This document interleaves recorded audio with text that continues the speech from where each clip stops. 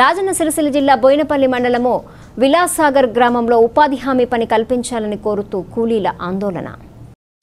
Lockdown వల్ల పనులు లేక ఇబ్బందులు పడుతున్న తరుణంలో కనీసం ప్రభుత్వం ఆధ్వర్యంలో జరుగుతున్న ఉపాధి హామీ పనుల ద్వారా చేయూత ఇవ్వాలని కోరుతూ బోయినపల్లి మండల గ్రామంలో ఉపాధి హామీ కూలీలు ఆందోళన నిర్వహించారు. మండలంలోని ప్రతి గ్రామంలో పనులు కల్పిస్తూ విలాసాగర్లో మాత్రం కూలీలను నిర్లక్ష్యం చేస్తున్నారని ఆరోపించారు. బీజేపీ నాయకులు అక్కడికి చేరుకుని జిల్లా అధికారులతో మాట్లాడారు. వెంటనే వారికి పని కల్పించిన ఎడల కూలీలతో కలిసి ఆందోళన నిర్వహిస్తామని హెచ్చరించారు.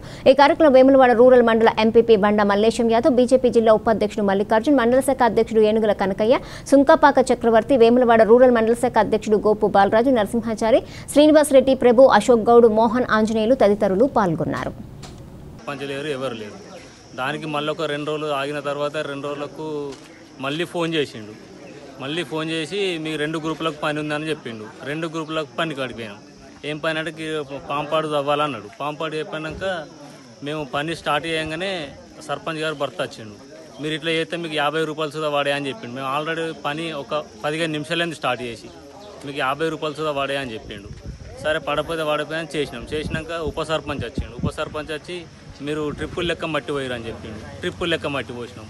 మళ్ళీ నెక్స్ట్ డే మళ్ళీ పోయినాం.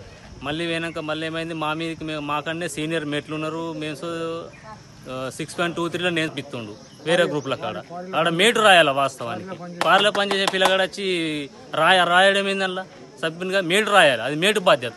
మేట్లను తీసేసి వాళ్ళు ఇష్టం ఉన్నట్టు అరాచకం చేసుకుంటారు. ఈ పని పైన ఉపాధి పని పైన ఇది సెంట్రల్ గవర్నమెంట్ పని. మీరు ఎవరు కల్పించిన పని కాదు. ఇది గ్రామ పంచాయతీ కల్పించిన పని కాదు. దీనిపై చర్య తీసుకో.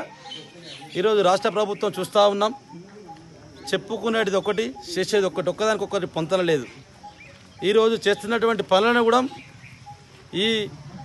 ఏవైతే ఉపాధి హామీ పని అయిందో ఇన్ని సంవత్సరాల నుంచి చేస్తున్నట్టు ఉపాధి కూలీలకు కూడా ఈరోజు నరేంద్ర మోడీ నాయకత్వంలో పనిచేయాలని చెప్పి వారి పాపం దృష్టి అంతా మరుతుందామని చెప్పి మా ఎంపీ గారు అన్ని గ్రామాలను సందర్శించుకుంటూ ఎవరికైతే నిరుపేద కుటుంబాలు ఉన్నాయో వారందరికీ ఉపాధి కల్పించడం కోసం ఎవరికి అన్యాయం జరగద్దని చెప్పి తక్షణమే ఎక్కడెక్కడ ఏ గ్రామాలు ఏం జరిగినా వెంటనే పంపించడం జరుగుతుంది.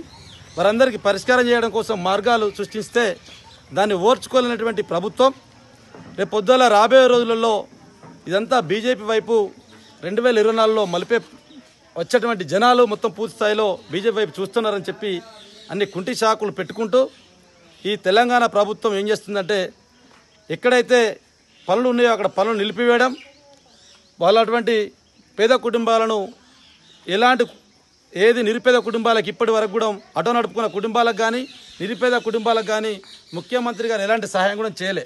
కరోనా ఎఫెక్ట్లో మొన్నటికి మొన్న మా సంజయ్ అన్న గారు కరోనా ఎఫెక్ట్లో ప్రతి భారతీయ జనతా పార్టీ కార్యకర్తకు ఒక్కొక్కరికి 5గురికి తప్పనిసరిగా వాళ్ళకు ఈరోజు విలాసార్ గ్రామంలో మన రాజన్న సిరిసిల్ల జిల్లా అధ్యక్షులు ప్రతాప్ రామకృష్ణ గారి ఆదేశాల మేరకు, అదేవిధంగా మన జిల్లా ఉపాధ్యక్షులు గోపు బాలరాజు గారు, అదేవిధంగా మన రేగుల మల్లికార్జున గారు, ఇక్కడ ఉన్నటువంటి బోయినపల్లి మండల్ రవీందర్ రెడ్డి గారు, మాజీ సర్పంచి కనకయ్య గారు, సెస్ డైరెక్టర్ గారు, అన్న సీనియర్ నాయకులు ఇక్కడికి వచ్చినటువంటి వాళ్ళందరి పిలుపు మేరకు ఇక్కడికి వచ్చడం జరిగింది. ఇంకా మీ అందరికీ 2 రోజులలోనే పూర్తి స్థాయిలో పని కల్పించకపోతే తక్షణమే విలాస గ్రామంలో కూర్చుండి పరిష్కారం చేయడం కోసం అందరం తప్పనిసరిగా మీ వెన్నంటూ ఉంటాం. మీరందరూ ఎవరు కూడా